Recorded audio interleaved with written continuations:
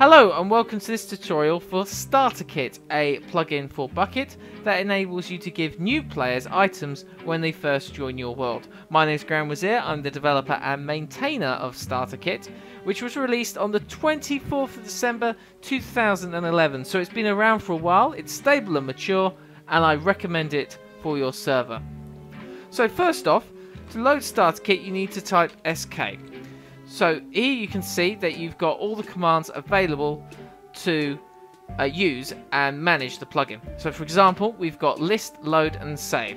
Now at the moment I've got a kit from another video which I did earlier, but what I'm going to do is save a new kit to show you how it works. So for example, I'm going to give myself a wooden pickaxe, a spade and an axe, and I'm going to take these apples as well. Now the way I arrange my items in my inventory is exactly how a player will get them when they join your server. So if I type SK save at this point and then SK list, you can see that my kit contains the items that I've just placed in my inventory. If I clear my inventory and then load the kit, you can see that all the items are back in the exact same place.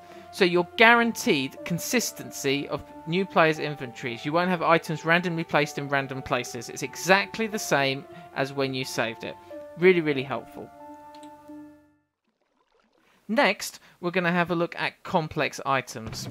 So StarterKit now has support for any item which Bucket supports. So for example, I could put on this armor, which is colored, obviously, so it's a complicated item.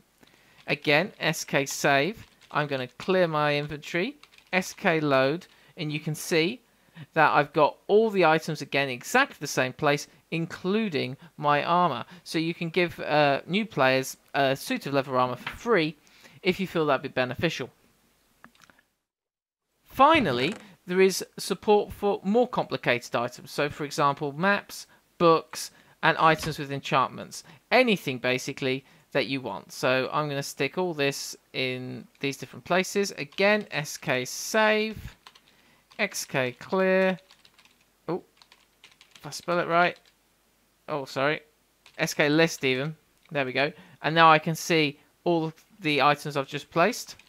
Clear my inventory, SK load, and once again, all the items are there. So I've got my enchanted sword back, I've got my map of the world that I'm currently in, and I've got a test book. So books are especially really useful for giving people server rules.